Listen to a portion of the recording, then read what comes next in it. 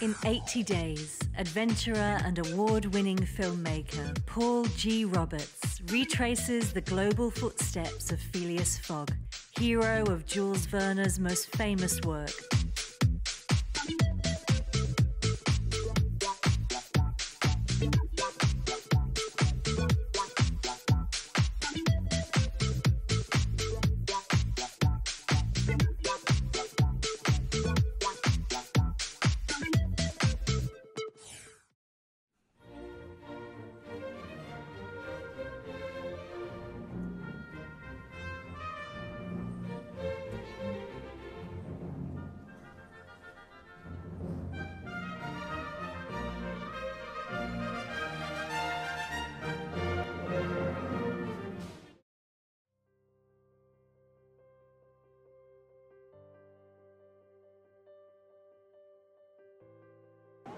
I'm here in what's the very centre of London, Trafalgar Square.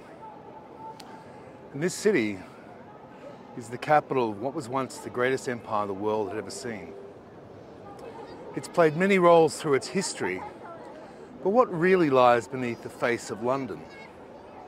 What is it like today in 2022, post Queen Elizabeth's passing?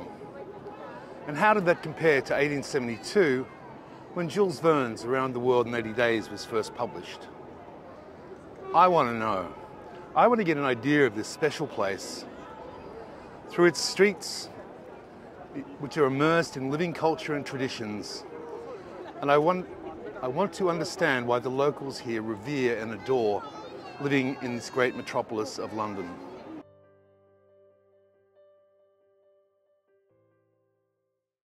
Now, the history of England is one of invasions, cultural revolution, and change. When the Ice Age finished and sea levels rose, the low-lying land of modern-day English was swamped, creating an island. It was first inhabited by modern humans during the Upper Paleolithic era, but took its name from Angles, a Germanic tribe from the Anglia Peninsula, who settled there in the 5th and 6th centuries. The Iron Age followed the Ice Age, when hunting continued as a source of food, but farming technology developed, allowing the nomadic peoples to create settlements, and early farmsteads began to appear on the landscape. It was named due to the use of bronze and copper to create tools and weapons and decorative items for peoples known as the Celts. The Bronze Age existed from 2500 BC to 800 CE. It was during this period that large stone meeting places or henges, such as Avebury and Stonehenge, were constructed.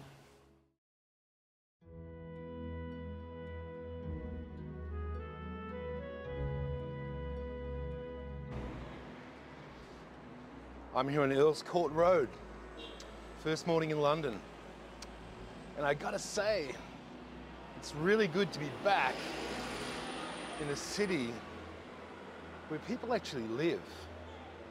God, I don't know what my memories of New York were like, when I lived there. But this experience has confirmed to me that, people in New York,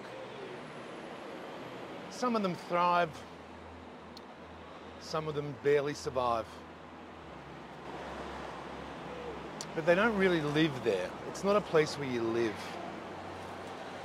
Even though this is, Chelsea, and it's in a trendy inner city suburb of London, it's a place where you get to live. There's a nice pub here. It's cozy, not too ridiculously priced. Just walking through Chelsea, next to a cute little park. Back to my place, the residence. There's a really nice ease about this little suburb. Such a change from New York. Walking around New York, I was so sick. I had a head cold, my stomach was killing me, my lungs were congested, the weather was awful, I was freezing and wet. God, I couldn't wait to get out of that place. I kept hearing Lou Reed's song, The Dirty Boulevard, playing wherever I went. So glad I'm in Europe. Let's see if I can extend my stay a couple of nights. I'm here in Trafalgar Square, and I'm here because it's something very special, something very significant for London. And I don't mean the statue of Nelson. It's actually a statue of Charles I, and it's set apart in the south side of the square on a particularly lonely island. And it is said that is the epicenter of the city of London. The same Londinium that was settled by the Romans as the very first inhabited enclave. And it's from here, like concentric circles of an onion, the city of London spans out. Eventually the Celts came to the attention of Roman Emperor Julius Caesar, who sent a military expedition to England, and this was 55 BC, but he failed to conquer it. The Romans did succeed, however, in 43 BC, when Emperor Claudius successfully led an invasion, and they ruled England as a colony for the next 600 years. They brought with them the elements of their own civilization. They constructed roads, cities with forums, baths, aqueducts, and theatres. The Romans brought culture to the barbarians, if you like. Traders and craftsmen arrived, and the Anglo-Roman population grew. In 120 AD, Emperor Hadrian commissioned a massive war between England and Scotland to dissuade the Picts and the Scots, and it was known as Hadrian's Wall, and it marked the northern boundary of the entire Roman Empire. And as the empire began to crumble, troops were withdrawn back to defend Rome. But in 410 AD, it fell to a Visigoth army, and England was left to defend itself. Essentially, the entire structure of London is based around that original settlement, that Roman settlement, for what was then known as Londinium. And it's from there that the city is spread out in concentric circles, much like the rings of an onion. As I said, the city of London was founded by the Romans, and their rule extended from 43 AD to the 5th century AD when the empire fell. During the 3rd century, Londinium, the name given to the town by the Romans, had a population of 50,000, and it was mainly due to the influence of its major port. Greater London covers approximately 600 square miles, and most of it built over the last 100 years. It's bisected by the Thames, which has profoundly influenced its evolution. In the 5th century, the Romans abandoned Londinium and left Britain. Invading Saxons created a new port to the west and a link to the church at Westminster. Isolated farmsteads were built in the countryside beyond. Many of these areas still use the Saxon place names, recognisable by the endings such as Ham, Ton, Witch and Worth. And from the 9th century, London grew again within the Roman walls. Medieval villages were built on Saxon sites, and they were connected by a network of winding roads. Now, 40 years after it fell to the Visigoth army, around 450 AD, Vortigern, a local ruler, invited Danish mercenaries to defend his area of England from the attacks that were being led by the Picts and the Scots. However, the Danes turned on their host and established the first Saxon kingdom of England. Other mercenary groups invaded, resulting in this establishment of a patchwork of rival Saxon and Anglo kingdoms that were continuously at war with one another. And these rivalries became known as the Dark Ages, a period when Anglo-Saxon art and literature, inspired by Christianity, became more refined. This period was violently ended by the constant invasion of Viking armies who established settlements and took over Saxon kingdoms. Eventually, after many battles, the separate kingdoms were unified during the reign of Aethelstan, and a unified England was created for the very first time. In 1066, on the death of Edward the Confessor, 3 men vied for the crown. Harold I, the man who took the throne, Harald Hardrada, the King of Norway, and William of Normandy. This rivalry led to 2 invasions. Harold I defeated the Vikings and crowned himself king on Christmas Day in 1066. And to control the defeated Saxons or Vikings, William gave vast tracts of land to his own lords and started to construct these vast stone castles. To raise money, he instructed that a detailed inventory be taken of all English lands, an undertaking which became known as the Domesday Book. Then William was succeeded by King John, who, believing he was above the law, forcefully took what he needed from the people. However, the barons disputed his demands, and in 1215 they presented the king with an ultimatum, a document that would later become known as the Magna Carta. And the year after its signing, King John died, and in 1216 his son, the 9-year-old Henry, inherited the throne. And as a consequence of repeated Anglo-Saxon invasions during the 5th century, Londinium declined, and during the 8th century it became the capital became the Kingdom of Essex. During the 9th century, the town suffered numerous Viking attacks. You have been summoned here for a purpose. To avenge the death of our people. The English cannot murder Vikings and expect us to do nothing.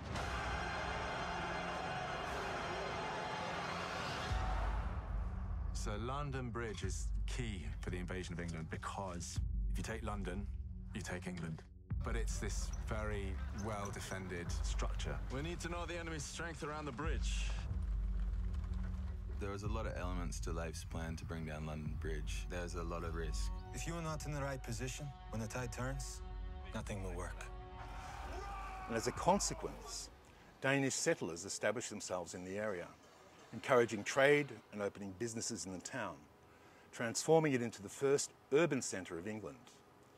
The town's wealth and power attracted the interest of the great Danish heathen army, which besieged the city until it was captured by King Alfred the Great in 886. In 1067, following the Norman invasions and the conquering of England, the city's existing rights, laws and privileges were established by the newly crowned King of England, William, Duke of Normandy.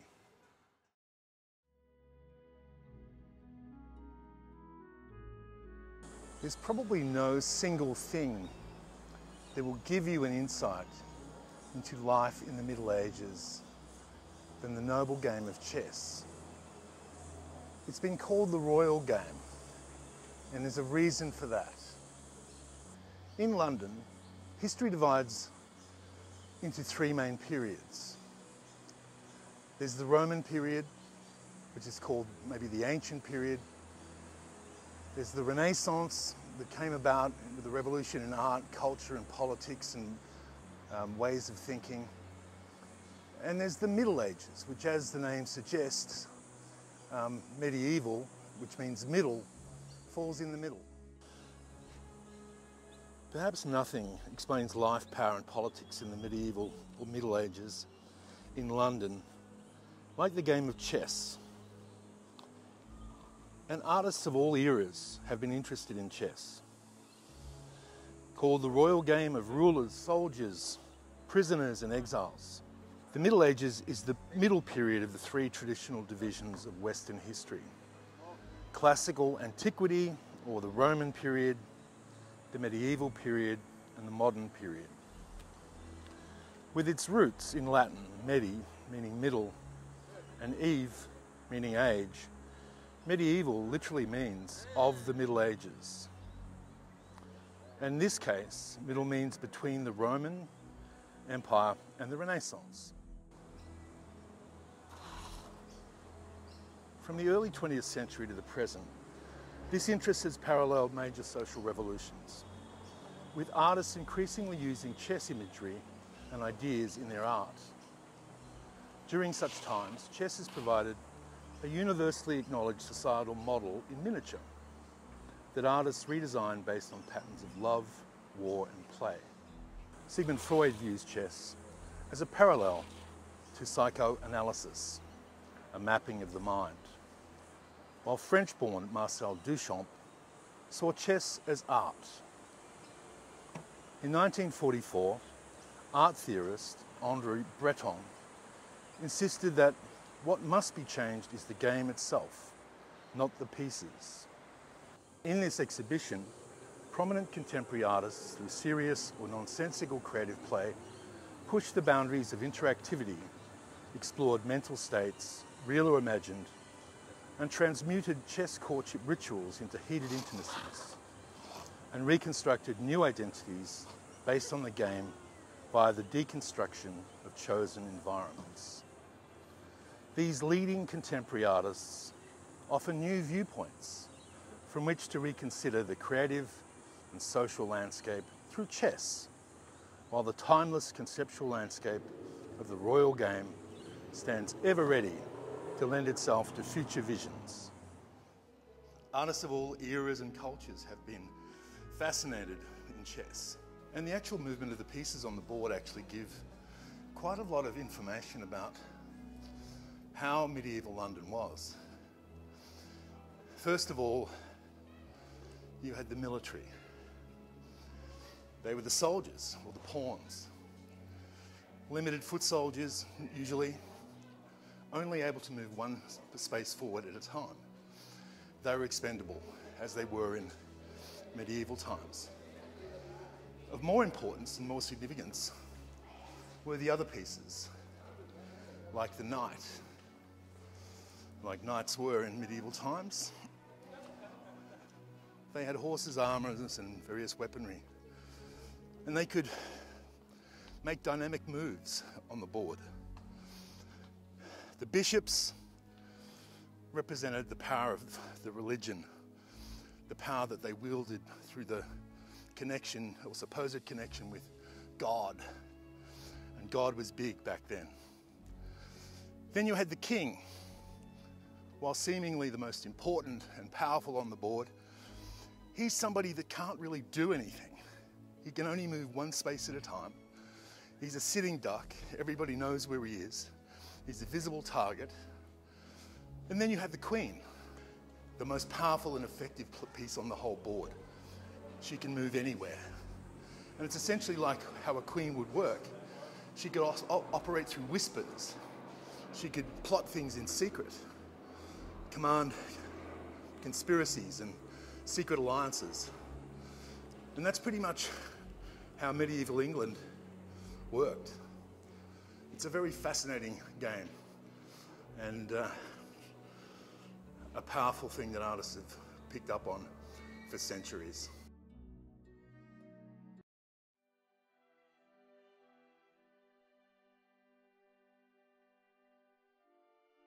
As postcard worthy as they come, Tower Bridge is one of the most beloved and most iconic landmarks in all of London. The bridge, which crosses the River Thames, was built between 1886 and 1894 and stands tall as a true feat of Victorian engineering.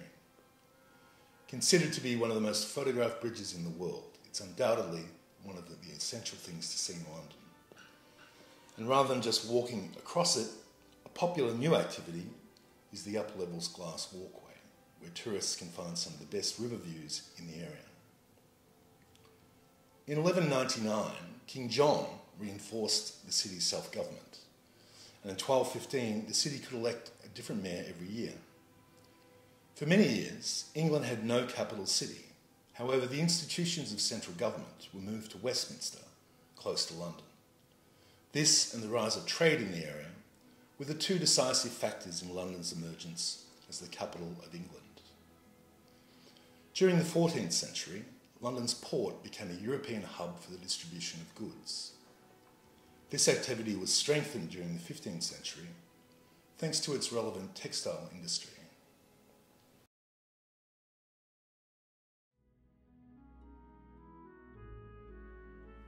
From the 16th to the mid-17th century, London benefited from the centralised politics and the maritime trade expansion to developed by the Tudors and continued by the Stuarts.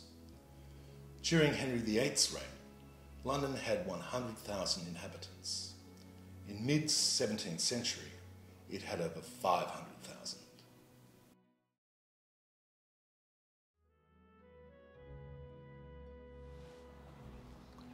During the next 100 years, England was scourged by the plague.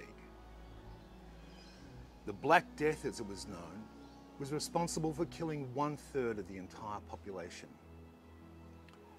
In 1665, the city was still held inside the ancient walls, although large-scale urban planning had already started, and the population's poor living conditions were responsible for this great plague.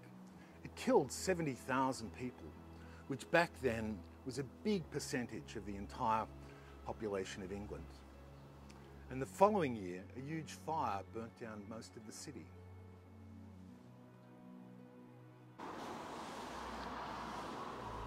Then there is the story of the infamous King Henry VIII.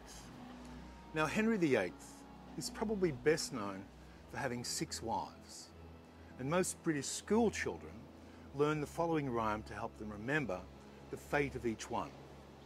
Divorced, beheaded, died. Divorced, beheaded, survived. Divorced, beheaded and died. Divorced, beheaded, survived. I'm Henry VIII, I had 6 sorry wives. Some might say I ruined their lives. In 1485, when Henry Tudor defeated Richard III at the Battle of Bosworth Field, the Tudor dynasty began. Henry VII, he ruled wisely, but after his son Arthur was killed, he decreed that his younger son, also called Henry, should marry Arthur's widow, Catherine. The wedding followed, and his son, the 18-year-old Henry VIII, it was the subsequent coronation. And after 20 years of marriage and 1 daughter, Mary, Henry divorced Catherine as soon as she had not produced a son. So to ensure that the divorce, he broke with the Catholic Church and declared himself to be the head of the Church of England. In 1853, he married Anne Boleyn, and this marriage resulted in yet another daughter, Elizabeth. 3 years later, he had Anne tried for treason, and she was executed in the Tower of London in 1536. Now, Henry VIII, as I said, married 6 times. And during his 3rd marriage to Jane Seymour, he fathered a son named Edward. Jane died shortly after her son was born. And in 1547, Henry himself died, and Edward, who was then 9 years old, inherited the crown. And he also died at just 15, and the crown passed to his cousin, Jane Grey, who was forcibly deposed after 9 days by Mary, Edward's elder half-sister, who wanted England to revert to Catholicism. He died childless in 1558, leaving Elizabeth to become the queen.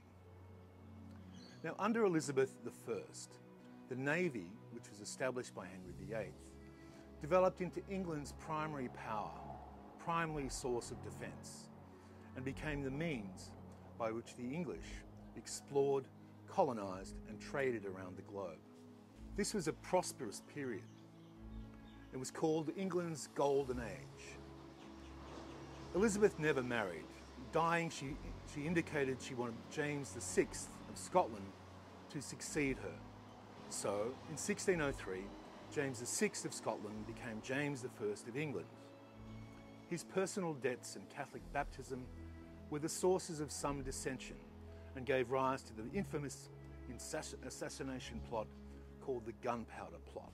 His successor and son, Charles, in 1625 took the throne, and he believed that God had created him king.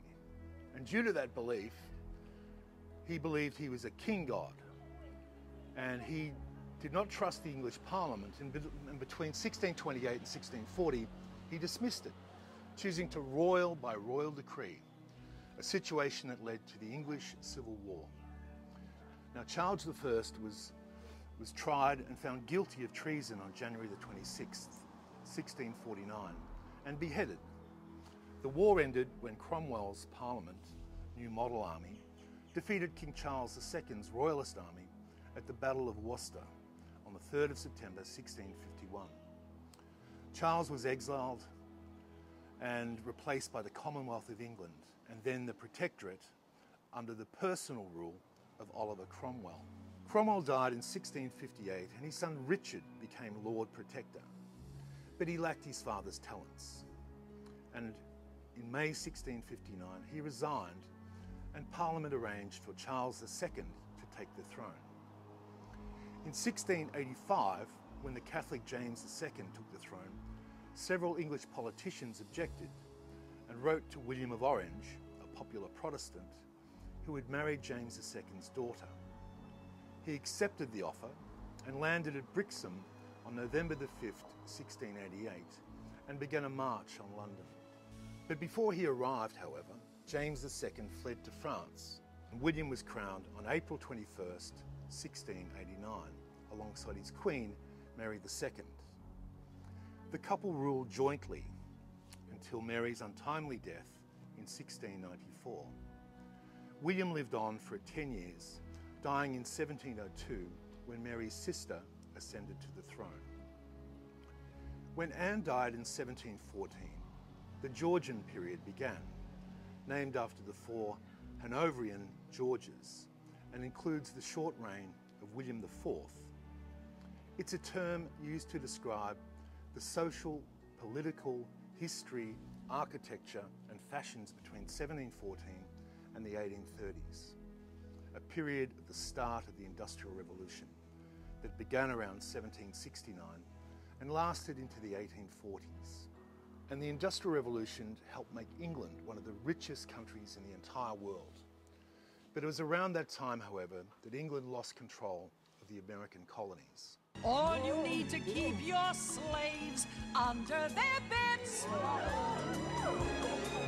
is just to flounce about and shout off with their heads. The reconstruction of London, based on the area we now call the city, took over 10 years to complete. The architect Christopher Wren's masterpieces such as St Paul's Cathedral increased the appeal of London, and thus the capital became the centre of English social life, with its palaces, halls, theatres, societies and museums. London continued to grow thanks to the foundation of the Bank of England in 1694. It was the second central bank in the world, rapidly following the Swedish Sveriges Riksbank, and arguably the most successful. It provided the financial flexibility which would be the foundation of the empire's power, and whose vestiges can be seen today in London's preeminence as a financial centre.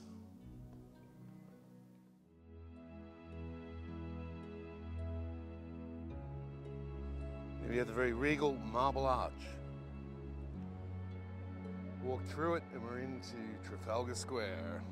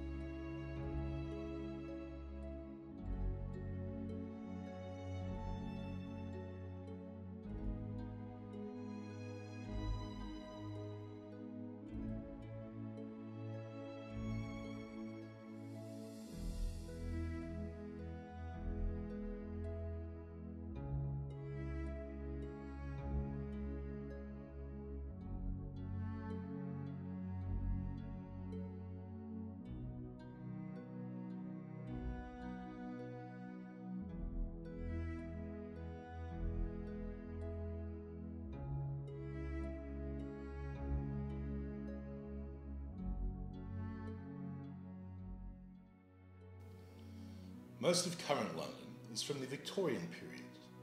Up until the early years of the 19th century, the capital was confined to the boundaries of the original Roman city, as well as Westminster and Mayfair, and was surrounded by fields. Be that as it may, the Industrial Revolution drew millions of people to London, expanding the city. However, the overcrowded conditions led to grave problems, like the 1832 cholera epidemics, or the Great Stink of 1858, an event that took place during the hottest months of the summer, exacerbating the smell of the sewers that were dumped straight into the River Thames, which led to the suspension of the parliamentary sessions. This channel often investigates the dreadful living conditions of the poor in history, and with population growth and industrialisation in Britain's towns and cities, that focus naturally falls on slums. The journalists and philanthropists who provided us first-hand accounts of these notorious neighbourhoods didn't varnish the truth of what they witnessed for the sensibilities of their audience, but perhaps didn't always go into as much detail about the extreme and harrowing squalor they saw as much as the report you will hear today. Slums or rookeries are evocative of hellish urban poverty in the 19th century for us today, for good reason. Poorly constructed, overcrowded housing was characterised by gloomy, narrow streets and alleyways. They took on the no doubt unwelcome, to the poor whose home it was, sobriquet of rookery. This mocking the rook, being a bird that habitually nests in large colonies crammed into noisy treetops. They are often caricatured and mysterious and dark places where journalists and cartographers feared to tread.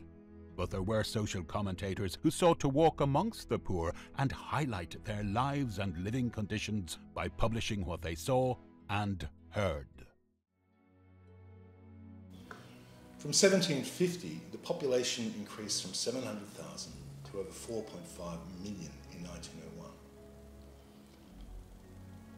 6,600,000 if we included the suburban areas. At the end of the 19th century, London had become a major international trade and finance capital.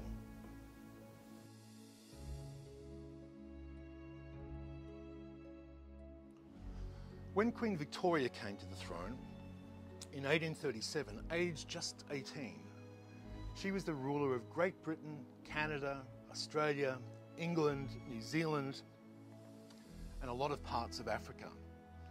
Her rule heralded an unprecedented series of inventions and discoveries. And when she died in 1902, her reign seemed to have been the invention of steam power, industrialization, and major advancements in the arts. The 20th century began with the death of Victoria, succeeded by her son, Edward. Edwardian England was a period of decadence and enjoyment. However, Edward's reign only lasted 9 years. He died in 1910 and was succeeded by his son, George V. Now, the causation of the First World War from 1914 to 1918 was long and protracted, as each European country found themselves dragged into the conflict after Germany declared war on Russia on the 1st of August 1914, and then France 3 days after. And on the 4th of August, Britain too declared war. When World War I ended in 1918, on the 11th hour of the 11th day of the 11th month, it had become the deadliest conflict in the history of the world. As an outcome of the war, some women who had worked at jobs, usually filled by men, were granted the vote in 1918, whilst all women gained the same voting rights as men in 1928. Post-World War I, England underwent a period of unrest when different industrial workers went on strike for better working conditions and higher wages, leading up to the Great General Strike of 1926, which was then soon followed by the Great Depression. In January 1936, King George V died and was succeeded by his eldest son, Edward VIII. However, Edward had fallen in love with a divorced American lady, Wallis Simpson. And even in the 1930s, a member of the royal family was not allowed to marry a divorcee. And Edward refused to break off his relationship, and on December the 11th, 1936, he abdicated the throne, passing the crown on to his brother. When war broke out again in 1939, when England stood firm against the aggression of Nazi Germany, it ended in 1945, and the reconstruction of London and England began. In 1951, the Festival of Britain was staged to celebrate the national recovery. In the 1960s, there was a huge social and sexual revolution with the invention of the pill, when groups such as the Beatles led youth culture and swinging London happened, directing the whole world's eyes to these new fashion trends. It also saw new technological advances, such as the moon landing, supersonic flight, the joining of the EEC, and the establishment of London as a global financial centre. However, as the 20th century came to an end and the 21st century began, England's power and status in the world seems to have waned. Where its future and global position will be in the later part of the 21st century, post-Brexit and all the other strife that is happening in the kingdom at the moment, post-Queen Elizabeth's passing and Charles's coronation, only time will tell.